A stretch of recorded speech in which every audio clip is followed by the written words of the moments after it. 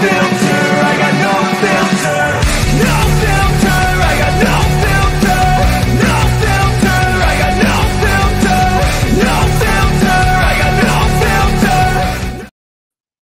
Oh, you're damn right. I don't got no filter, buddy. And we got a very special guest today. Usually we talk about a lot of the bad stuff that happens in the scene on Biker News.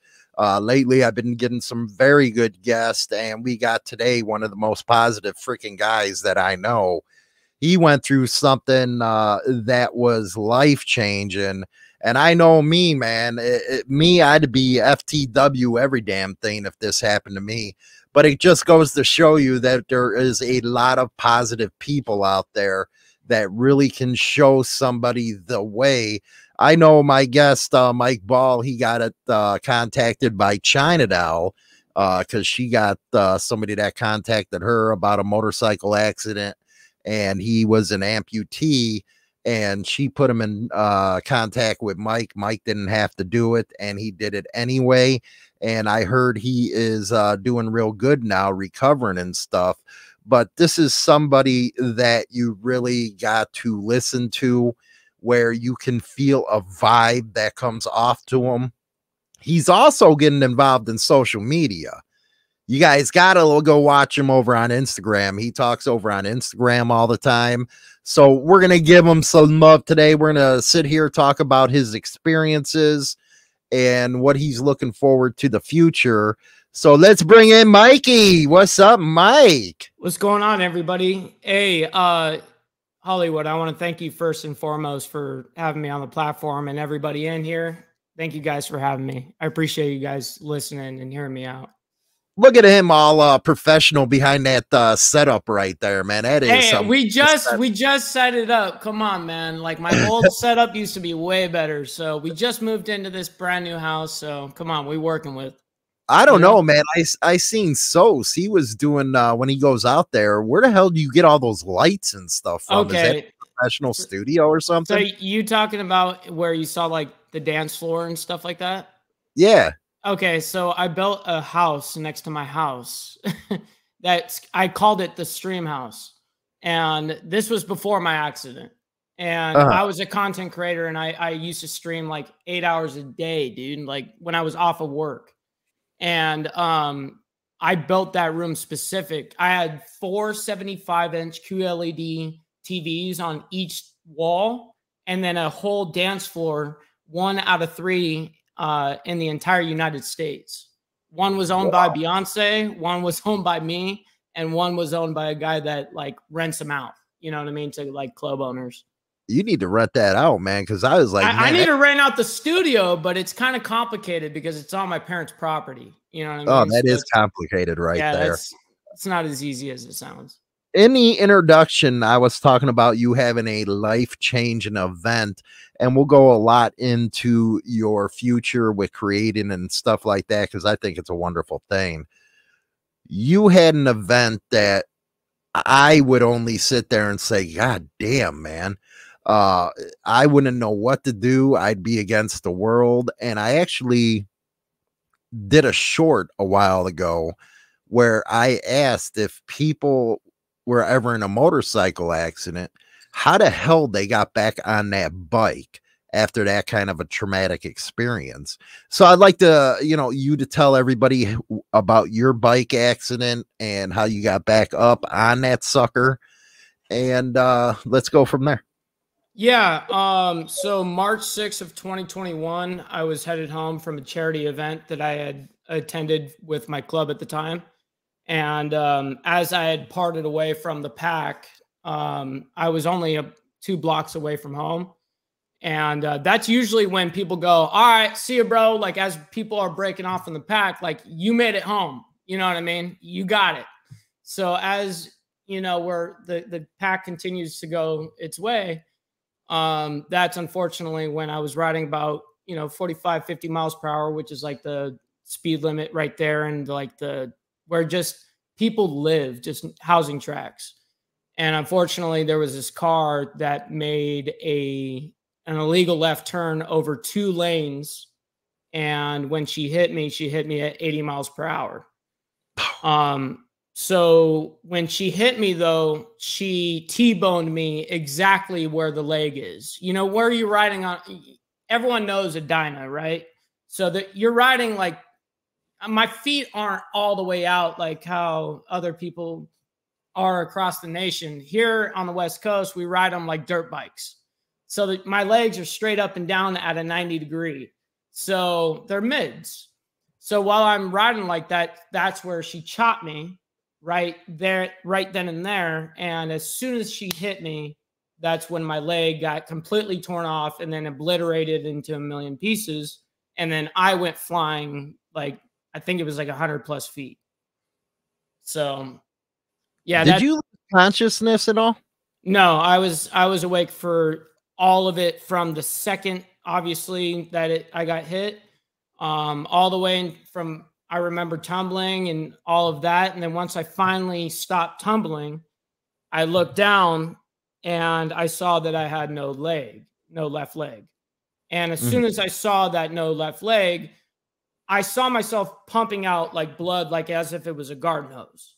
Like it was coming out. Every time my heart would pump, it was coming out. So I went to go tourniquet myself with my own belt, but I went to go do it and I couldn't move my own arms.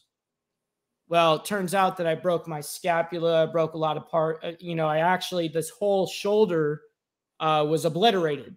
So there was no real left shoulder.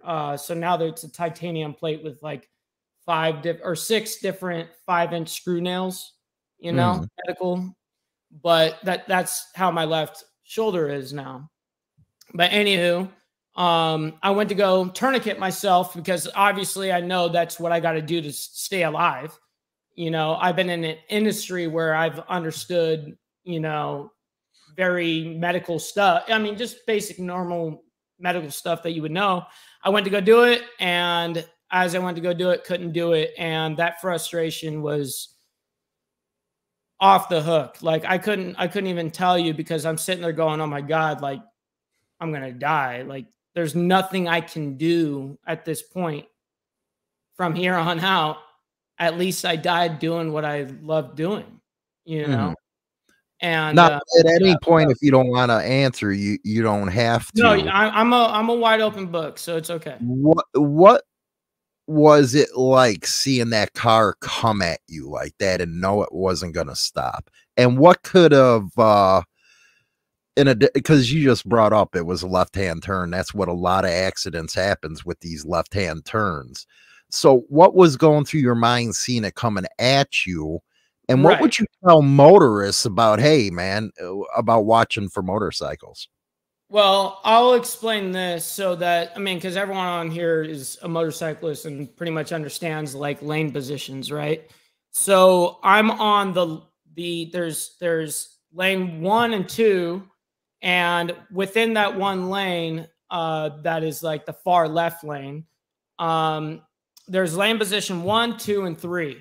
And I'm in 1 while I'm traveling home because I'm going to make a left-hand turn half a block away from where I got hit to go home. Well, unfortunately, I didn't make it there, right? But I saw the body language of the car. You can tell the body language. And when I saw it as like, I could see it wanting to like turn, but as it went to go do it, it was like right as it passed my peripheral vision, I couldn't see the car. Right as I couldn't see the car anymore, that's when I got hit. So I thought I cleared her. Like I literally thought like, oh my God, thank God I cleared her. But nope. That's when my leg got completely taken off. Now, is it true what they say that your life passes in front of you in an accident like that? I wouldn't say it passes by you, but I'll tell you that your world goes from every freedom that we know, everything that we complain about on this planet. You go from this entire world down to the size of a dime. And when that happens to you, it's really humbling, you know? You realize what's really important in life. It's not necessarily all of this controversy, all this BS, or it really comes down to like, whoa, what is important in life, you know? Man, that's something that I wish everybody would think of on a daily basis, especially when they get into drama or they get into this poor me attitude. What you just said. Now, Nitro asked, who helped you out? And do you still talk to him today if somebody did help you out? Well, there was a lot of people that helped me out throughout my process. I always say that it would be very selfish of me to say that I did this by myself. I didn't. I always say it's about who you surround yourself with, honestly. And thank God for the people that I do have. I would obviously include my parents in there. Like, who's going to take care of you when you're down? Like, is your brothers that you ride quote unquote with going to be wiping your ass when you can't get out of bed? You know what I mean? Like, you're going to figure out like, whoa, like, all right, like this is some intense stuff. All right, man. Like, I understand like the extremity of this, you know? And moms and pops are usually always there for their But kids. but to answer your question, to come around is there are special people that I will say that obviously my parents, my immediate family, and then my big brother, Big Drift. Big Mhm. Drift was a big reason why I am here today. You know what I mean? Well, you got to give them a shout out right there to Big Drift. Yeah, absolutely. When you said you were bleeding out, was somebody able to come and give you a tourniquet? So what ended up happening is when I got hit, apparently I didn't see the guy, but I went flying by a guy that was on an electric, bicycle. One of those electric bicycles. Well, this dude's like in his like 50s. And this guy he hasn't worn a belt and or pants in the last like 15, 20 years. And it just so happened that his wife, his old lady, had bought him some brand new pair of pants, and it didn't fit him, so he needed to wear a belt. And he went out on kind of a, when I got hit, it was 4 p.m. So he went out during the afternoon. It was a little chilly out. It was March, down by the beach. So he's out there riding, and I went flying by him when I got hit. Now, by the time he had gotten to me, it wasn't like he got to me right on the scene. You know what I mean? It took a freaking minute. It wasn't like, oh yeah, boom, he's right there. Every thought that you could possibly think of came to me, and then it was like, okay, I'm going to die. And then that's when he came running up, brother Jeff George, massive shout out. Totally random person. Comes running up out of nowhere, and I look at him and I go, I'm going to die. I'm going to die. And he goes, you ain't dying today. He pulls off his belt, tourniquets me right where my leg is bleeding, and he pulls as hard as he can. This is a 6-foot man, and he's pushing against with his other foot, pulling as hard as he can, because you got to really stop that blood flow. And these are main arteries that are leaking, So he's pulling as hard as he can, and he's pushing his leg against the open wound. Like, it's like as hard as he could to close it. So that was hardcore for sure. Now, you said you thought you were going to die. Did you find any moment of peace with them thoughts? Yeah, I did. Like I said, like, it was like, at least I did what I loved, That day we had fed, like, no joke, we had fed the entire county of Orange. You know what I mean? We had churches and truckloads. We had so much product of food, just food in general, that just, I cannot believe how much we gave away. There were semi trucks coming in, forklifts. I mean, it was a life-changing day in itself, for me to experience anyway, but it wasn't like, yeah, like everything is screwed or anything. The only real thought that came through my head is I looked down as this was all happening after I assessed what happened. The only other thought that came to my head was, if I'm going to survive this, like if I have to accept it now. Well, here we are now. I accepted it. Mm. You know what I mean? Right. Were you wearing a helmet at the time? Because I know that's the first question the news media says. Full face. I was wearing a full face Arai helmet. Yeah. They don't pay me to say nothing, but I still even have the original helmet in the garage. That the first thing that hit was my head on the curb, where the red curb is for, you know, the fire trucks or whatever, do not park. That was the first thing that hit my, you know, the head. And then the whole jawline was actually gone, you know, beat up too. So who knows if I would have even been able to talk again, you know? Right. Now, that's one thing you hear me talking about with China down on, arguing back and forth on the second part of the show sometimes, is making her wear a helmet now. And I know everybody has their own choice about It's an wearing opinion, yeah. Yeah. But for me, it's like as I got older, I started learning, as I started seeing people. And now hearing your story about the helmet, would you have been able to survive without it? Absolutely not. Absolutely not. I mean, I got hit at 80 miles per hour. I was riding at 50. So think how far I flew. Let's just do basic math of just how, I mean, it wasn't like, okay, like you said about the left-hand turn thing. A lot of cars turn left and then the biker hits them. And then they go flying over the hood or they go flying this way. That's not what happened to me. I got literally T-boned at the leg, right on the side. Boom. And when that happened, I went flying that way. Boom. Now he's pulling on your tourniquet and stuff. Did time slow down for you? No. Everything, including pain, time, it just seemed like I'm just sitting there. Okay, when is this? When am I going to die, or when am I going to get put out? You know? So it was definitely, because the pain was 1,000 out of 10. Like, no joke pain. No joke pain.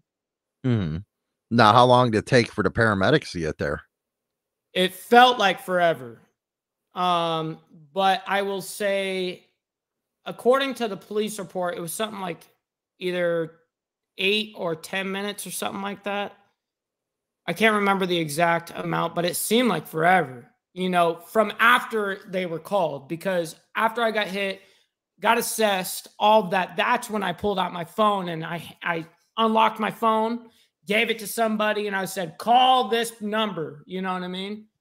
Because I'm completely conscious the whole time, even in the paramedics. When I get into the freaking paramedics, I never got knocked out or anything. They gave me doses of fentanyl, and it felt like water. That stuff was, I got 2 doses maximum. Boom. Felt like water. Hey, I have 0 pain reduction. Hit me again. Boom. 0 pain reduction. What are we going to do? We can't do anything for you, sir. Wow. Now you ended up going into the hospital. Did you have surgery or?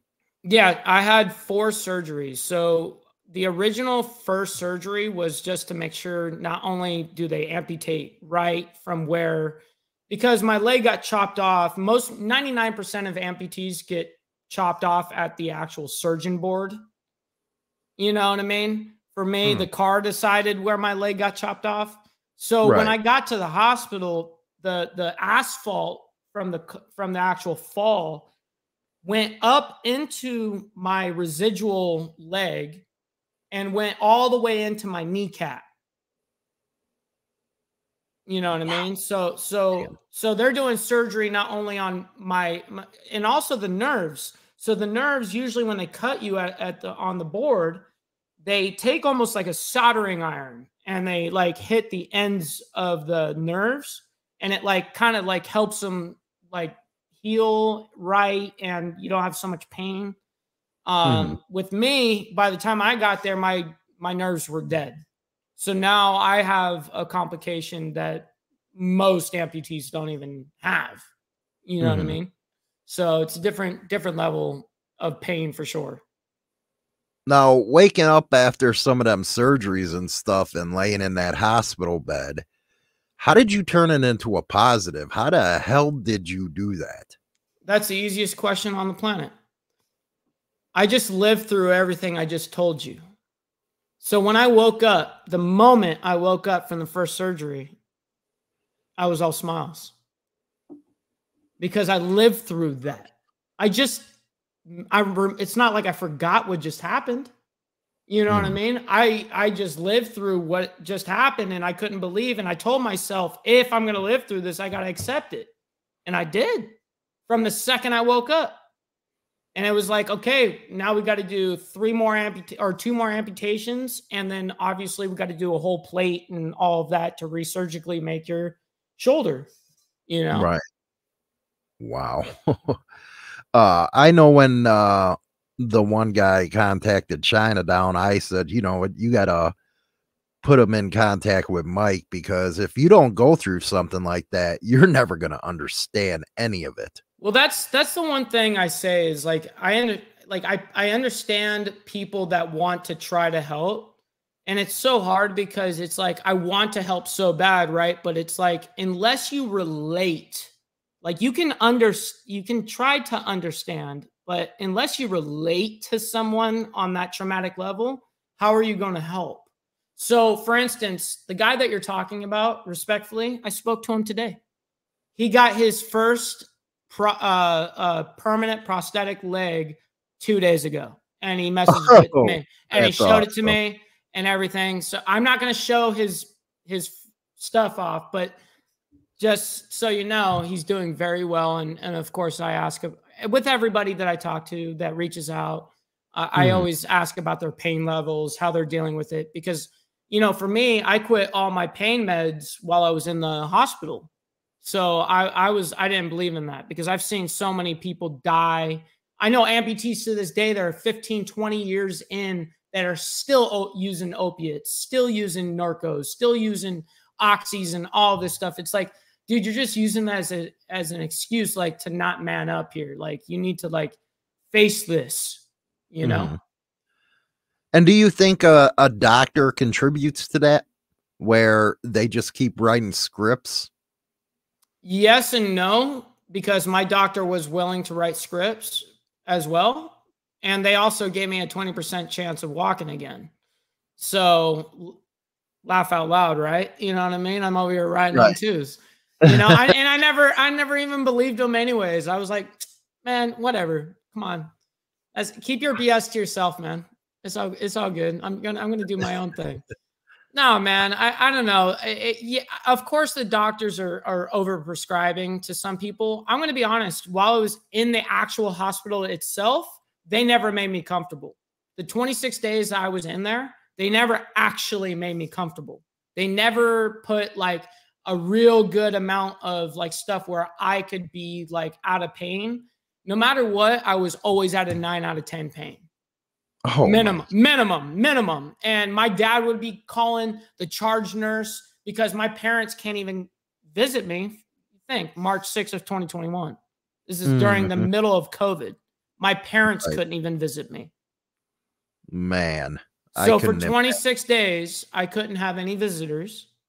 So, you know what I mean? It was definitely very rough to deal with on that aspect. You know what I mean? But my dad would be calling them going, dude, why are you not helping my son get to the point of like, you know, where he's not so much in pain? And I don't know. I felt like they held back a lot. I don't know. It was weird. But regardless of the fact, I still made it through. I still think I should have been helped out more in the hospital. Nonetheless, I'm here now and I don't use any of it. Jason wants to ask you, just curious, has religion played a role with your mental health and positivity with all this? And if so, how?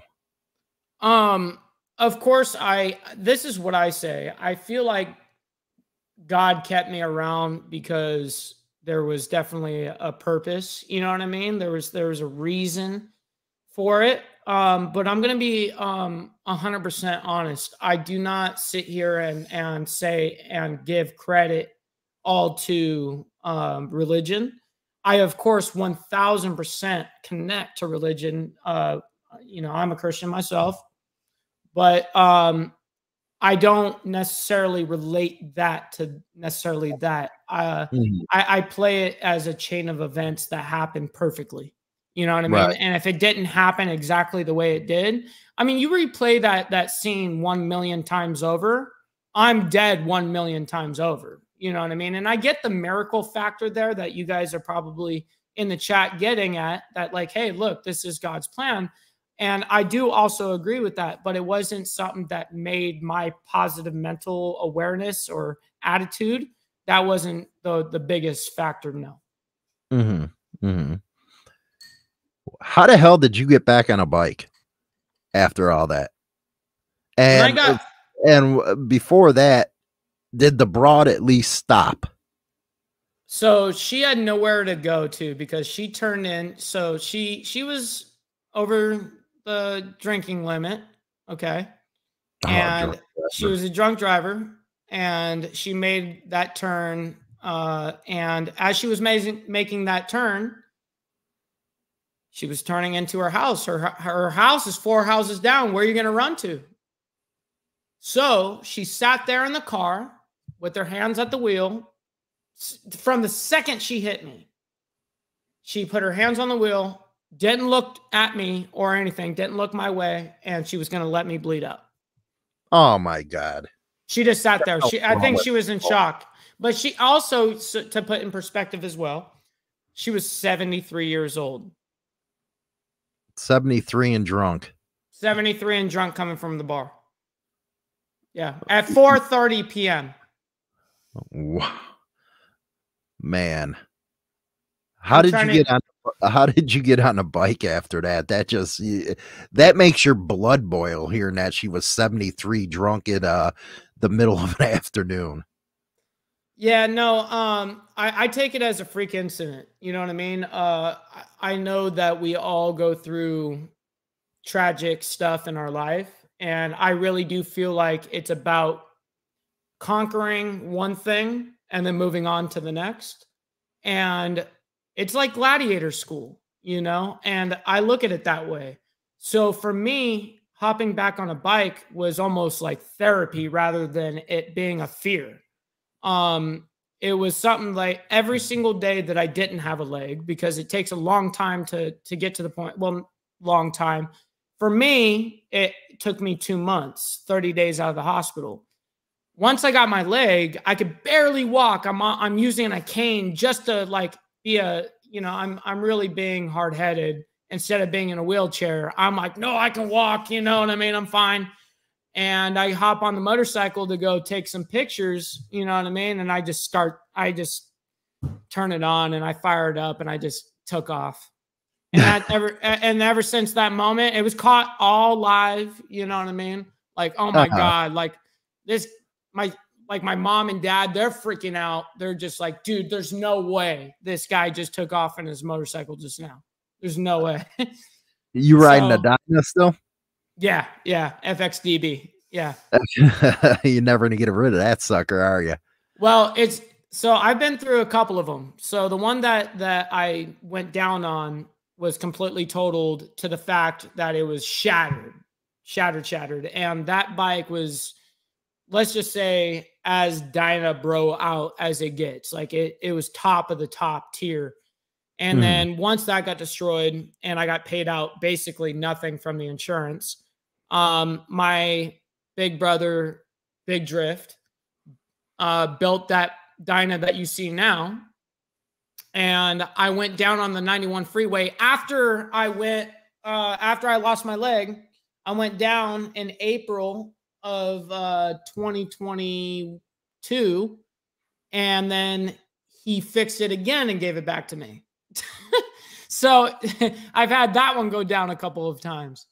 Oh man, you got to keep that thing up front, man. Upright. No. Hey, there was Southern California is some different people and people drive erratic out here. I mean, it's just crazy. Come to Chicago, man. We'll debate that. I don't know, man. I'm going to tell you, I think I'm on par with you. So, have you ever thought about starting something to where you go around, give speeches, or you give how can I say it? Yeah, like speeches, yeah, like their seminars. conferences and seminars and stuff like that. And yeah, that's stuff that I would love to do and continue to participate in, is to be Mhm. able to, like my favorite thing is to be able to burn out on stage with my bike. You know what I mean? And then I flop down the kickstand with my left foot, which is obviously a fake left foot. Flop down the kickstand, throw down the bike, and get on the motor on the microphone and start talking about going. This is just the beginning of your life. It's just starting now. Mhm. Mhm. So yeah, no, this is something that I have to I have to be with the people that are bedside. Like I have to be bedside with them that are going through these times of unknown, because I was that one guy.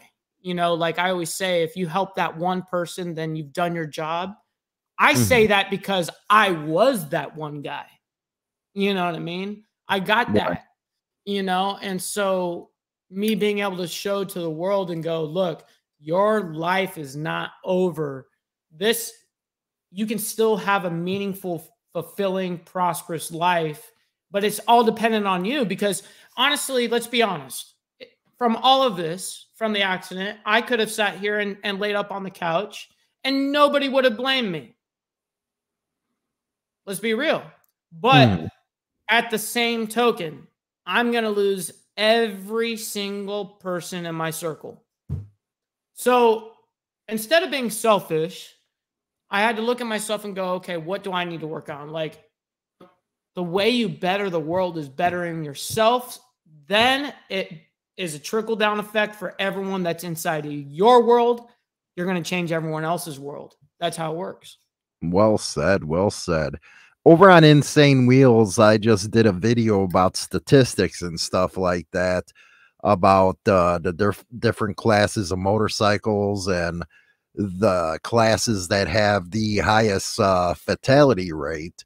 And you being through this, Right. and of course, everybody knows the statistics that it was the rockets, crotch rockets, the speed demons, whatever you want to call them, that was the highest risk for fatalities.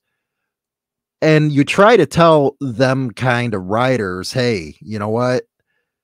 Personally, I believe them bikes are made for the track. I love Moto America. I love watching them race, but I think they belong on a track. I 100% agree. Just wanted to say, but yes. And I showed some B-roll of some of these bikes going 240 to up to 300 miles an hour on highways. And just hearing how you got hit at 80 miles an hour from a car, I couldn't imagine what the hell would happen at 250 miles an hour if you hit a pebble. Me and you wouldn't be talking. Right. That's just plain and simple. You know what I mean? We wouldn't be talking. So what do you think that needs to change with them type of riders? Where, and I know they're young and stuff like that. And if us older guys had that type of bike, we'd probably be doing the same thing when we were their eggs. But how do we get them to understand, hey, not only are you making everybody look bad, but you're going to kill yourself, literally? I think if people actually genuinely understood structure, like I'm going to be respectful here, but how many club guys do you know that are riding at 220 miles per hour? Not many. Right. That's because we've been through it. We have discipline, we have self-control. And if you didn't, guess what? You're getting fined by the road captain. You do some dumb stuff in our pack and you put anybody in jeopardy, we'll pull you out of the pack. It's done. You're done, dude. Like we're having a serious talk with you. You know what I mean? Like the thing is I think it's a lack of people that are actually guiding them. And probably a lot of people that want to be that independent, like completely, I don't want to hear what you have to say. All I want to say, and that's it, you know? Mhm. And I Right. say, go ahead, rock your freedom of speech, your freedom to do whatever you want, but there is a freedom to get your ass whooped too. You know what I mean? And Exactly. you know, it's just the truth. Mhm. You know, I seen some of the B-roll, how they were on the highway. They would actually have the drag racing on the highway. And they even think it's cute to try to outrun the cops on this type of stuff. But I don't think they have, you know, for those people doing it, have actual respect for the motorcycle. Because I always believe the motorcycle's like a gun. If you don't Yep. treat it right, it's going to go off on you. You said it best right there. You treat a motorcycle, and like I said, it goes back to a lack of respect, right? It's not just a lack of respect for everything else. It's a lack of respect for the motorcycle and the machinery itself. People don't understand the power of these things. Like people will go out and buy these leader bikes as their first bike. Never ridden a motorcycle, have never even been through an MSF course. You know what I mean? And then go buy a freaking leader bike that's 250 pounds at 250 mile or horsepower. What do you expect to happen? The guy has never even used a throttle before. You know what I mean? Like, what do you expect to happen on this? That's a recipe for disaster. I don't know, man. Like I said, with the Harley scene, I think it's more of a different mentality of like, hey, at least with me, I can speak only for me. It was more militant. It was more militant. And if I ever saw anybody doing something, even including myself as an officer, let's say, if I saw someone doing something outrageous in a pack or even just something to put anybody at jeopardy, there's an issue. You know what I mean? And what So sports bike riders don't get is people cannot judge how fast you're going in a car. no. When you look back in the mirror and you're in a cage doing 65, 70, I'm going to promise you, when someone's rolling at 220 miles per hour and this guy just wants to get over to the left lane and it looks clear to that dude at 220 miles per hour. It looks clear. I promise you, it was clear. You know, it was clear until you came up illegally, you know? Well, I always debated myself because I'm all for freedom and stuff like that. Right. But I don't understand how they're able to put them type of machines on the road when they know what the hell's going to happen to a lot of people that ride it. And that's been going on since I was 15 years old, thinking because my older brother got killed on one by a drunk. I'm sorry to hear that. Yeah, he died on a Jixter. But at the same time, you know, I remember my mother saying, you know, don't buy that bike, don't buy that bike. And he was one of them guys out there pulling wheelies and all Doing that the type 9 yards. Yeah. Yeah. Damn. And it's like, you ask yourself, how the hell did you allow these motorcycles to become street legal? Because anything 600 cc and below with one of them is considered a sport. Anything over that's a super sport. Right. And some of these bikes, like the Buses and stuff, are outrageous. They belong on a drag strip at that point. No, I absolutely agree. And that's exactly why the insurance companies F you guys up. You know what I mean? Anybody that rides a Rice Rocket, your insurance versus my insurance per month, I promise you, I'm probably saving multi-hundreds of dollars just because of that very reason. Because the statistics of these Rice Rockets, of these people dying on these things, is like massive. So the insurance companies are going, why would I even like really front the money for this guy and this motorcycle when we know that 7 out of 10 times this thing's going to be wrapped up on a tree, you know? So that's why the insurance companies are the way they are. You know, you could argue all day long. I'm the best rider ever. It doesn't matter. I like to race. Doesn't matter. They go by statistics. You know what I mean? And that's why my insurance is probably, well, I already know it's under it's under $100. So I'm fine. You know what I mean? What got you in the dynos, man? Honestly, my big brother. And and also on top of that, the guys I was hanging around at the time, I was a young, easily influenced kid. You know what I mean? I'm sitting there watching all my brothers getting tattooed, and they're all tattoo artists. You know what I mean? And so that's how I got into the culture a little bit, because I'd see them ride up at 18 deep. They roll up to the tattoo shop. I'm like 16, 17 years old, hanging out with the fam. I'm not getting tattooed or nothing. I'm just chilling.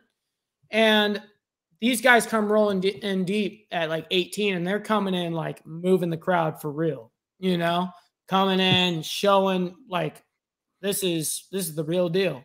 When I saw that and I saw that brotherhood, I was like, I got to be a part of that. And I'm a kid, So I was riding motocross for 10 years prior to all of this. So when I moved over to Harleys when I was 23, it was instant club. You know what I mean? It was like, I already know I'm going into the club scene. Well, before we get into your content creation and stuff, one thing that's always intrigued me, and I always wanted to ask somebody, say on the West Coast, East Coast, what makes the West Coast motorcycle scene different than the rest of the country? 1000% custom. We are custom. There's nothing else out here in the world that is like over here. There is nothing. There is a reason why we have the name that we do. There's a reason why people come here to look at these, either whether you call them Cholo bikes or Viklas or whatever you call them, like there's a reason why people will spend hundreds of thousands of dollars to get the engraving, sketching, $50,000 paint jobs, you name it. Like it's just people go all out. And I think at least where I live, and I'm not saying that anywhere else isn't this way. Don't mistake this. Just at least from what I've experienced in my own cities and stuff like that, is that we love so hard that is the reason why it shows on the street. You know what I mean? That we love so hard. We're so into what we do, and it's all in or nothing. You know what I mean? And it's always been competition. Southern California especially is very competition oriented. So we are always going for the best of the best of the best. Well, one scene that's real close related as far as art, and I'm a huge fan of, I actually had one, is the lowrider scene. Now, Cali is known for their lowriders, and you're talking about artistic customization and stuff. I think that crosses over from the lowrider scene into the bike scene. It does. It does. My big brother as well was a part of another very, very, very well-known car club.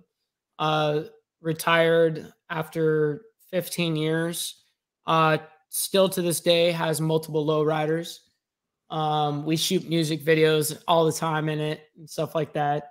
But yeah, man, it's a beautiful thing to see all of us kind of get together. It's like we do it collaboratively, like we come together rather than like keep it separate.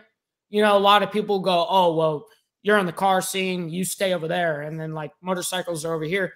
It's like with that culture, they want it to be combined. Do you think West Coast is the trendsetter as far as motorcycles? Absolutely. So is the East Coast. The East Coast is as well. And I think what ends up happening is both sides end up bleeding into the central part of the rest of the United States, at least from what I've seen from the trends from all the bike culture leading up to now.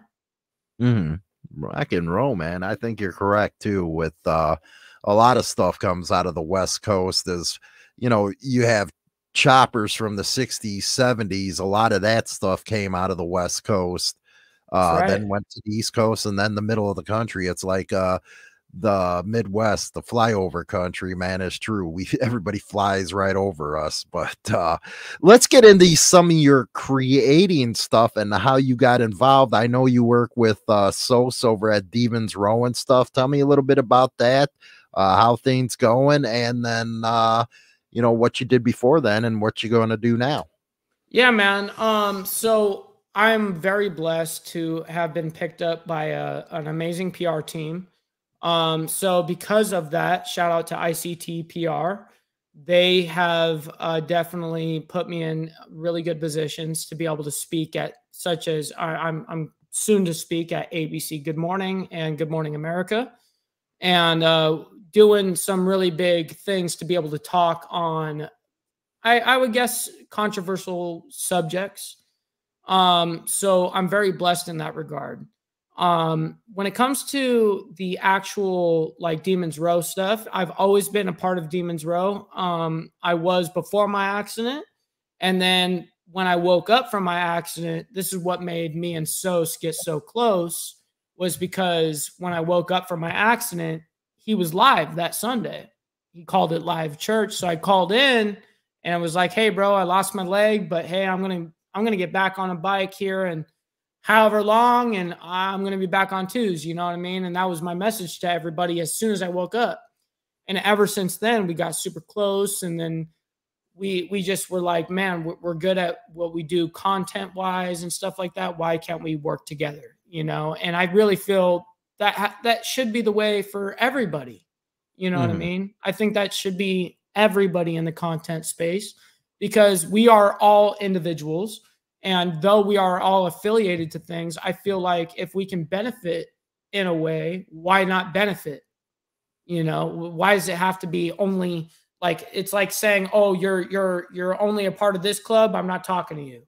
You know what I mean? Like for me, it's like, no, I want to be here with everyone, you know? Right. Welcome new member, made for the streets, 8200. Appreciate all the support, buddy.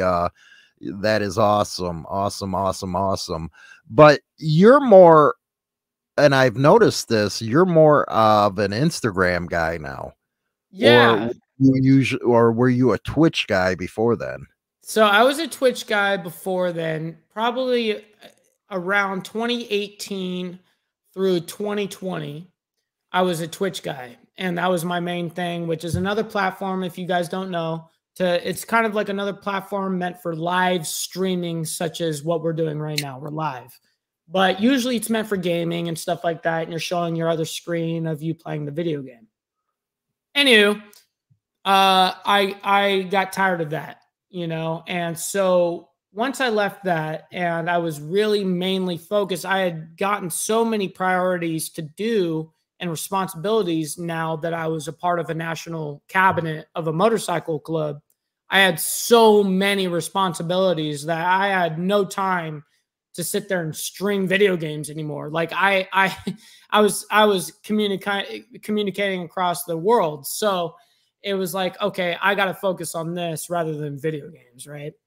So I did that. And then once I was able to do what I am doing now, content wise, I was able to really step out of that and be able to talk about me as an individual and how I think, how I feel, the experiences I've been through. I hate when people talk about experiences that they personally have not gone through, because then it's like, why are you even listening to that person? You know? But it's like, I don't know. I love talking about what I've gone through, and for people to be able to relate, so then they can go, wow, I can see that there really is another side to this. You know what I mean? You know, one thing I go back and forth in my mind all the time is how much social media has really changed the scene. Have you ever noticed that? It changed the scene massively. And it's not just social media. It was the public perception is so rough. You know what I mean? You got the stupid gangland that wanted to be monetized and make money. You have the Sons of Anarchies, which of course, yes, We all probably can agree. Great entertainment, but not realistic. Same thing with Mayans, whatever, BS. It's not realistic. It's not real life. It's entertainment and supposed to be taken as such. But public perception has been messed up, and especially when it comes to social media. People are going to go ahead and report and record everything that they see, and then they're only going to clip the part that is clickbait, you know? And so anything can be looked at. I mean, it's almost like I almost look at every video and go, let me actually dissect this, because let me see if it's been edited. Let me see if you cut the scenes. You know what I mean? Because everything is so skewed nowadays. It's not straightforward like me and you, Hollywood, like what we're doing right now. This is a one take, no cuts, no BS. It's us talking. You know what I mean? You know how it is. You went through the Natural Geographic BS. You saw how that played. Yeah, them cocksuckers. Yeah. Same thing.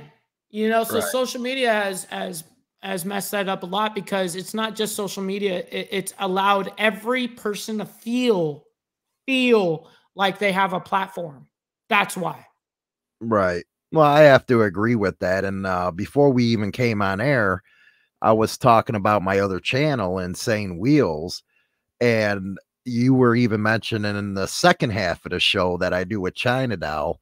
And if you watch it closely, you can see the different ways I get into something. And that's been on my mind for the last 6 months. It had to be 6 months, because let's face it, I've been doing this stuff forever. And at some point in time, you got to start putting out the stuff that you want to put out, you know. And Insane Wheels has been the big thing, because all I do is talk motorcycles over there, even though I piss on some Wheaties over there a little bit now. But you got to start doing stuff that you like doing. Yes, and if you truly love the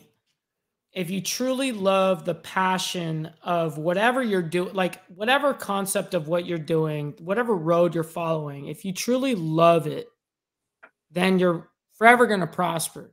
You know what I mean? I really feel like happiness should be valued as some sort of currency, because it's not anymore. Like everything is defined, success is defined by money.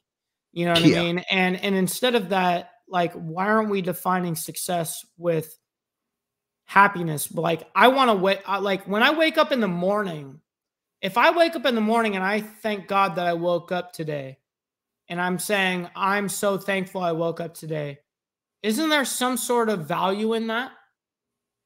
You know what I Ton of mean? value in that. And it's dramatic to me. It's worth more than if you were to wake me up with $100 bill, because honestly, money comes and goes. But I'm sitting here going, man, I'm stoked to be here today. You know what I mean? And I legitimately, since the day that this happened to me, I wake up every single day grateful, because it's just a different mindset than I was before.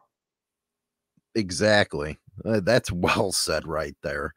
And I've actually noticed some other creators, because again, if you watch their videos, you can tell that are kind of going through the same thing where they're changing things up, and it looks like they're having more fun at doing it. Hell, I see it with Sosa all the time now.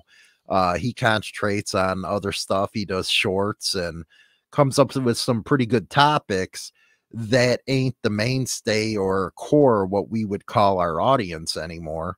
But Right. you can see the creator having fun. And Yeah. I think it goes to, you know what? Because a lot of people think we make a ton of money on YouTube. That's a bullshit lie. I wish it was. Hold on. Let me just stop everyone right here, right now. If you guys think we're killing it on YouTube, you guys are wildly ignorant on the subject. I'm sorry. Damn right. Tell them, Mike. I'm just saying, like, especially when it comes to creation of any type of content, is that it seems like, at least, and it feels like this every time, is It's a system that you put in all this work, all this video, all of this, and it's never enough. It's never full. You just keep feeding it, and it's never full. It's never good enough. It's never this. It's never that. And that's what's really hard about content creators. Everyone goes, yeah, hats off to you for being an entrepreneur, but no one knows the back struggle of all this, you know? Basically, you come out making less than minimum wage in most states with these things. If you broke even with the products, all the stuff that you had to buy for all your hardware and all that, you're lucky if you broke even. Exactly. But I do like seeing the change in some of the older creators branching out from what their comfort zone is.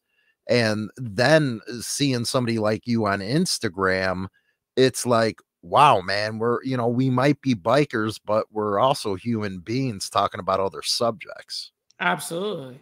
And that's my favorite thing is like, I have a big biker following, but I talk about these like interesting topics and things that like you now do, you know, with your second part of the show, you bring up a lot of different either controversial subjects or things that people are talking about in the media, whatever. And I'll usually put my 2 cents in on how I feel, not about like, hey, this guy, none of that.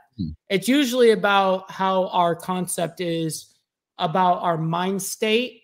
And my big thing is preaching and talking about positive mental attitude, PMA, and learning and understanding how to, you know, decide when to fight. Because like, as Black Dragon says in this part, you can be right or you can be dead right. You know, there's so many things that you can do. Sure, you could be right, but is it worth it? This can go with your old lady. This can go with your mom. This can go with 1% motorcycle club. This can go for your kids. It can go for anybody. You know, it just is what it is, man. You know? And so I talk about real subjects, you know, people are going to treat you the way that you allow people to treat you. You know, that's one of the many things I talk about, you know. Do you find it more fulfilling being able to talk about stuff that ain't the norm? Like they consider me a shock jock, and I get really out there. If you guys ever seen the second half of the show, I get out there. I love it too. I believe in tailoring myself to the working man. I don't believe in elite stuff or any of that. I believe about, entertaining the guys that go to work and put food on food on the table for their family and stuff. And I really think that's been lost. I agree. I agree on that. There's not a lot of people that are willing or understand what hard work is anymore. Like previous to my accident, you know, I was fueling ships for 10 years. So I was out at sea for 21 days and then I'd be at home for 21 days. So I'd be gone and I'd be fueling these ships running anywhere from 1.2 to $2.3 billion worth of cargo at a time. And if I mess up at any point, any type of negligence, that's 15 minimum years of prison. You know what I mean? So it was like, I was doing this at 18 years old, still in high school. So I didn't, you know, to this day, I'm like contrary to like what the normal motorcycle club dude persona, the conception of what the media thinks we are. I've never even put anything up my nose. The worst I've done is smoke weed because, let's be honest. Oh, we smoking Mary Jane, baby. I've got some nerve issues, you know what I mean? And it doesn't take away the pain, but it allows me to focus on something else rather than focus on the pain, right? So there's so many things that people don't understand that I love to talk about. And these are subjects I'm just skipping over, but those are many examples. Yes. If you guys got questions for Mike, we'll get a question and answer session in here. Mike, what is your Instagram power motto? How you doing, buddy? Sunshine, my girl out there, never shock me. The Instagram is at Ball Valve TV, Ballvalve. If you can, if any of my moderators could put that in the chat room, I would really appreciate it. Let's get them some people over there to watch him. What are you on a regular schedule over there? No, but I do go live pretty much almost every day on Instagram. And I go on there with all my friends and stuff, and we just hang out and BS and stuff. That's what I love about it, because I don't care about the numbers, never have. It's always been about like just enjoying your time with the people that you love, you know? Mm-hmm. Mm-hmm. Rock on, man. Life, there's too many snowflakes out there. I don't know, man. Mike's out in California. I kind of feel sorry for him out in Cali, man. Is it as bad as we see it on the news with all this woke crap? I would say the main cities, yes. Believe it or not, there's more cowboys in California than you think. When you get outside of LA and San Francisco, there's probably more cowboys here than you probably could imagine. More Second Amendment people than you can imagine. More, people have this common misconception that all of California is liberals. No, it's just two cities that control all of that. That's it. Ain't it pretty bad when you have the two cities that control everything for the state? It's like that in Illinois with Chicago. So I know you understand the frustration. Trust me, I know you know. The same thing. But hey, no questions right there. I really appreciate having you on, Mike. It was a great subject. As far as tomorrow, we won't be having a second part of the show. China Doll's working in the morning, but we'll be back Tuesday. We will have a members only, though, tomorrow. We're going to be talking about hypocrisy. And boy, I got something for that. But again, go join Mike over on his Instagram. Hopefully we can get him on YouTube one of these days. Actually, I've started a little bit. That Mike Ball thing, I do the shorts. I don't do like vlogs and stuff like that, but I do the shorts. The shorts. SNS just put Mike's IG contact. Thank you, brother SNS. There. So everybody, you have a great one. Welcome to the new members. Made for Streets. You're awesome, man. Don't forget, Monday through Friday, 9:20 a.m. Central, we go into a members only type of live stream. But with that, anything else, Mike? I just want to thank you, Hollywood, and every single person that sat here and listened through my story and what I had to say. That personally means the world to me. And I know that you guys can say whatever, you know what I mean? Like, but I'm just going to be honest that it means a lot to me for you guys to hear the things that other people go through. You know what I mean? That's oftentimes when we learn the most. So rock on, man. Well said. Rock on. Okay, guys, we'll see you tomorrow. Rock on, man. Can't hold it in this time. Got no filter. I got no filter.